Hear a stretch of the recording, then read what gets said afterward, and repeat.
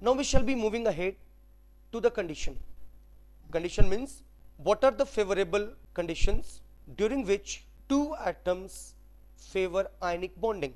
So we shall be dealing now condition for ionic bonding. Now we shall be learning this, that between two atoms an ionic bond can only be formed when one atom has a tendency to lose electron while the other has a tendency to gain electron.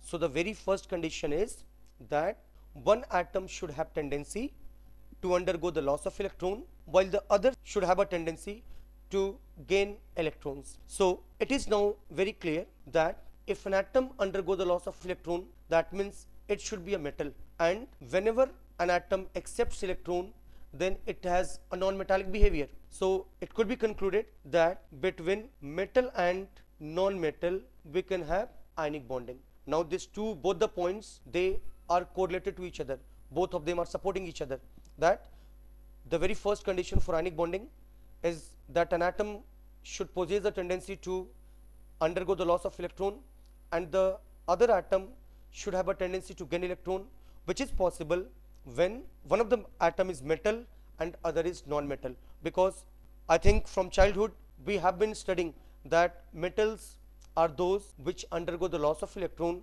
and non-metals undergo the gain of electrons. So these are the two basic conditions. One of the atoms should undergo the loss of electron, other should undergo the gain of electron, means one should be metal and other should be non-metal.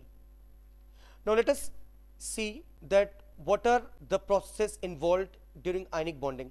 So the very first thing, as already discussed in the definition part, that in ionic bonding metal undergo the loss of electrons due to which they become Mn plus. Here M is representing a metal. Metals should undergo the loss of electron during ionic bonding. So metal, after loss of n electrons, it will convert into Mn positive. Why I am writing Mn positive? Because after the loss of n electrons, n positive charge, that is n protons, will be greater than electrons. So the metal will have a charge equal to Mn positive.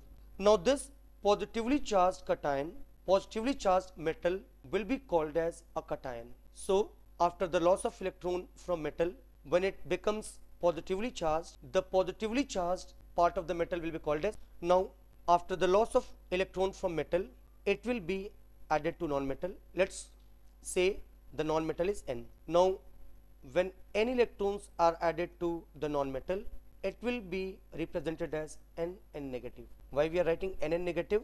Because here N electrons will be greater, will be more as compared to protons. So N negative charge will be present on the non-metal.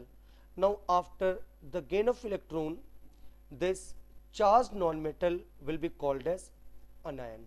Here we are writing N for non-metal. So these are the things which we observe in case of ionic bonding.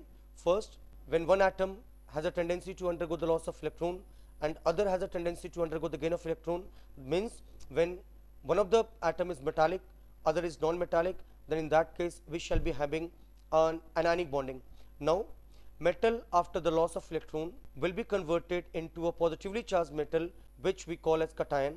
Similarly, non-metal, after the gain of electron from the metal, it will be converted into a negatively charged non-metal, whom we call as anion. So basically during ionic bonding, cations and anions are formed.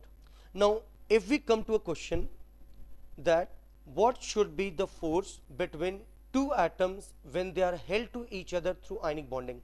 So hope it's not a difficult question, as we are observing here that during ionic bonding the metal converts to cation after the loss of electron and the non-metal becomes anion after the gain of electron.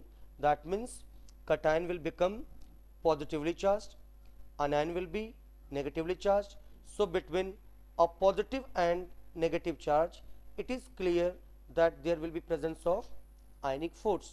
Why we are calling it as ionic force?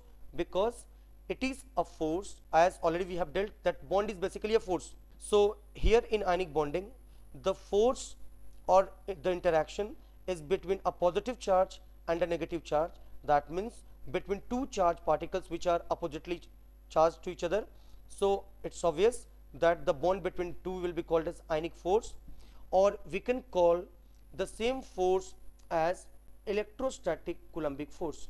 So in ionic bonding, the force between the cation and anion will be ionic force, or we can call the same force as electrostatic Coulombic force. So these are the definitions and the conditions required for ionic bonding.